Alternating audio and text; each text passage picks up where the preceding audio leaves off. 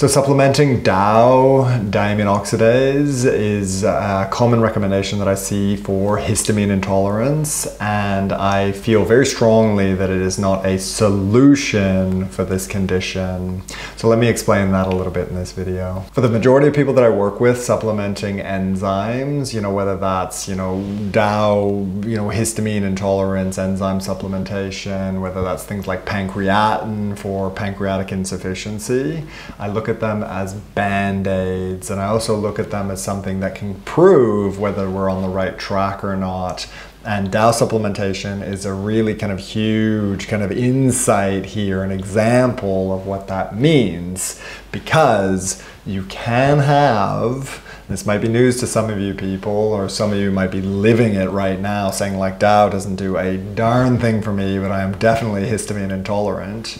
DAO enzyme supplementation can really improve symptoms with histamine, and it can do absolutely nothing for certain patients. And the insight that tells me, again, I'd use the test as the treatment. That's a really kind of common theme in my practice. Sometimes you have no idea what's going on, and we use treatments to confirm whether, we're onto something, whether we've got a kind of grip on what's driving your symptoms.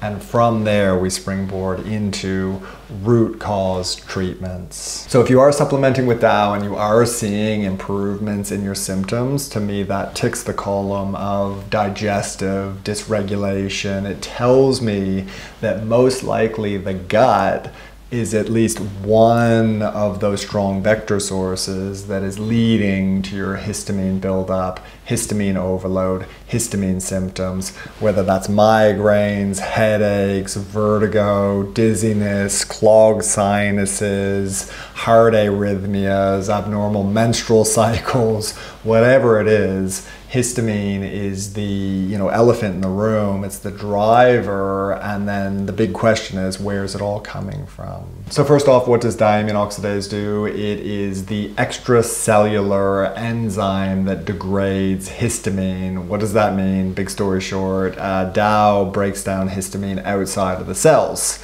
When you're looking inside of the cells, what breaks down histamine? It's a whole different pathway, and that runs on a methylation enzyme. It's an enzyme that uses the universal methyl donor SAMe to break down histamine. And it's called histamine N-methyltransferase, HNMT.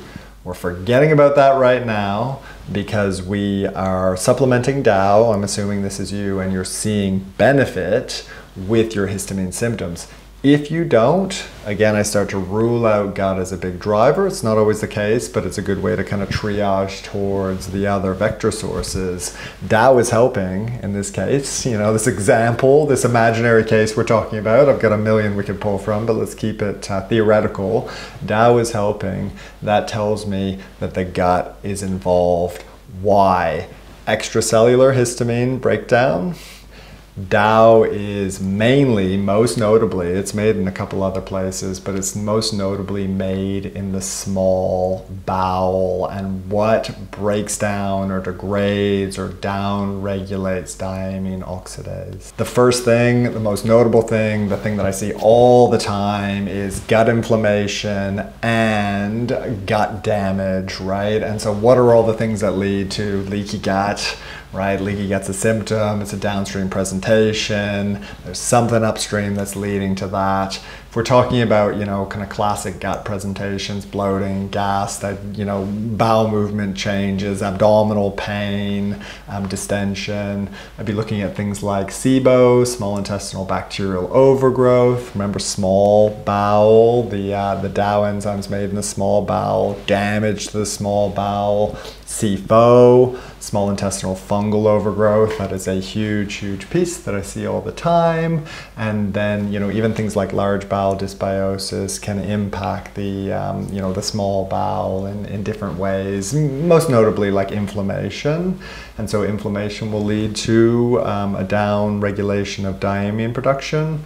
Damage to the gut lining is going to lead to less DAO, and then when you supplement DAO, you know, as a supplement, you see benefit. It's basically just replacing that DAO that has been, you know, lost through the gut damage piece. So there are other things that would lead to low DAO. There'd be things like nutrient deficiencies, genetics are a big thing, excessive alcohol intake can definitely lead to, you know, less DAO, hormonal imbalances, you know, there's so many other things. But with a presentation of gut dysfunction, I would be looking at damage to the small bowel as the major vector source, the major driver of the histamine intolerance, when DAO is helpful. So we're imagining this person, they're coming to me, they're like, I'm taking diamine oxidase as a supplement, there's a million kind of different products on the you know, interwebs, they're all very expensive, they're like, you know, I can't justify it, I want to get off it, I want to be able to break down histamine on my own without kind of supplementing with enzymes, there's something wrong, I've also got a bunch of other gut kind of issues going on. I would be considering a range of tests. I wouldn't do them all, I'd actually pick one, you know, maybe two max, and I would use things like symptoms to guide testing recommendations. Top of the pile, if there is bloating and distension and gas, particularly if it's quite quick after, you know, food intake, after a meal. If within like an hour or less, some people say, look, within 5-10 minutes, I go from a flat tummy, feeling good, I wake up, I have my morning, you know, I have my breakfast and I'm bloated, I'm gassy, I've got abdominal pain, I gotta run to the bathroom to have a bowel movement within 5-10 minutes, 15 minutes. I'm thinking small bowel. Could be the stomach, definitely, it's worth ruling it out. That's less common, so I want to jump straight for, you know, the most common drivers. And if it's not SIBO, if the breath test is negative, I would be considering a fungal overgrowth there as a second possibility. Again, history of antibiotics. When did things go wrong? How quickly, you know, did things go wrong after things like antibiotics? You might say, look, it might be more fungal. Then we go for more of like an organic acids test to rule in or rule out a fungal overgrowth. If they have more of like a delayed presentation, or they have a SIBO breath test, it's positive, but they still can't get off the DAO and they can't resolve the SIBO, we might look a little bit bigger on the picture and look at an advanced stool test for you know, bacterial dysbiosis, leaky gut, that would be elevated zonulin, inflammation, that'd be calprotectin. There's a few other kind of nuanced pieces around inflammation on stool testing.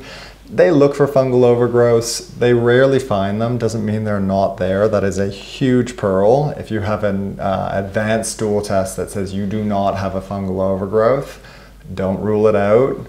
Oat testing is the only reliable way to test for fungal overgrowths, in my humble opinion. And then other big pieces with stool testing, they're looking for things like parasites, that's quite common, butyrate, short chain fatty acid balances, how robustly are you producing pancreatic enzymes.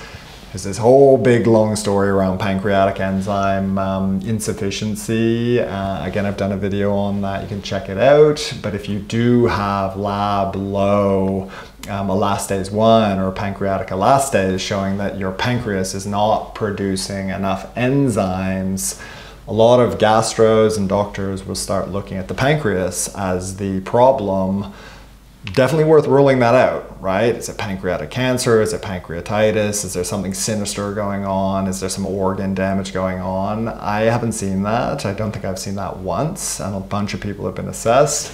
I would be looking at the gut damage as the driver and the lack of that cue to release enzymes from the pancreas there. So you'll see all that on an advanced stool test, and that can all help drill down into what is driving your need for the DAO enzyme to support your histamine intolerance. Now the last lab, and this is a lab that I don't use a whole lot anymore, I might use it as like a standalone, or I might use it to kind of get some insight into how treatment is progressing. But I used to order the, the leaky gut panel, the lactulose mannitol intestinal permeability gold standard urine test to see kind of how permeable that gut lining is. Now I just rely on zonulin on stool testing mainly. That's a really big one that I'll kind of focus on. I'll rely on symptoms, and that's more of a cost thing, right? Like if these tests were cheap, or if money grew on trees, money was no object, like 99% of my patients would have a SIBO breath test, they'd have an organic acid test, and they'd have an advanced functional stool test, preferably DNA based. I could do most of my job with those three bits of information that will give me. And a lot of that, again, we have to be a bit choosy because that would rack up, about $1,000 worth of testing.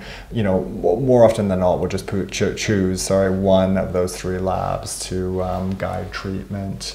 That's enough for the vast majority of patients that I work with. So from there, we take the lab results. Are you SIBO positive? Is it fungal positive? Do you have gut damage? We look to resolve head on those issues. You can keep supplementing diamine oxidase, no problem. If it's helpful, keep it up.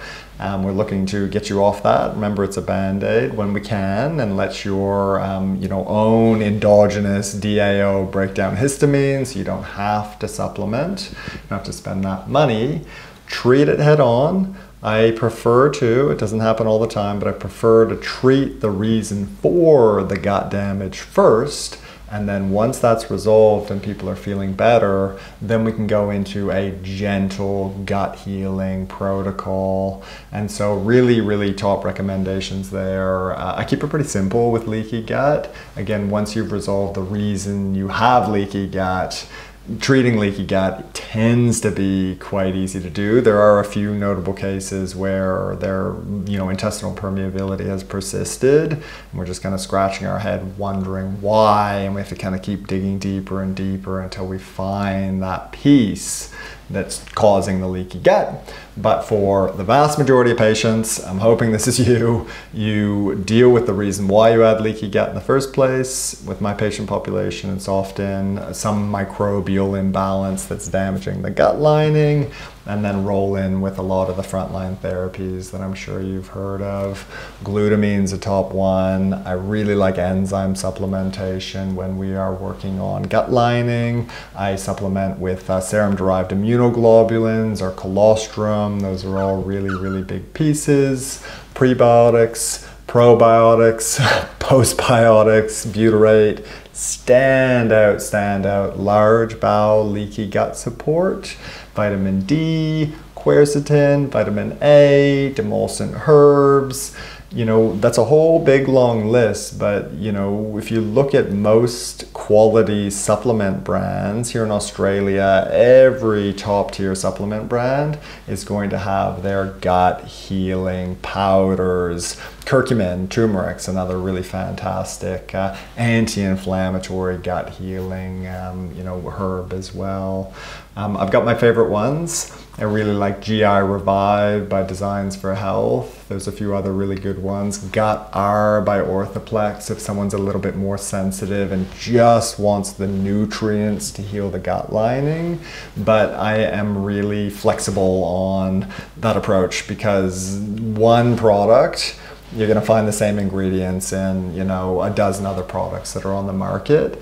And I don't really think there's anything kind of too notable except the serum-derived immunoglobulins. So here in Australia, that's IG GI Shield by Designs for Health. And overseas, there's the Mega IgG. Those are the two kind of notable brands there. Love that product, use it all the time. See really, really big benefit from it. And then if you're someone that tolerates dairy, then colostrum would have a lot of the similar impacts, similar properties with a little bit more going on in it as well. Most of my patients, when they're going through this process, we want to minimize things they might react to. So I don't typically recommend a dairy product like colostrum.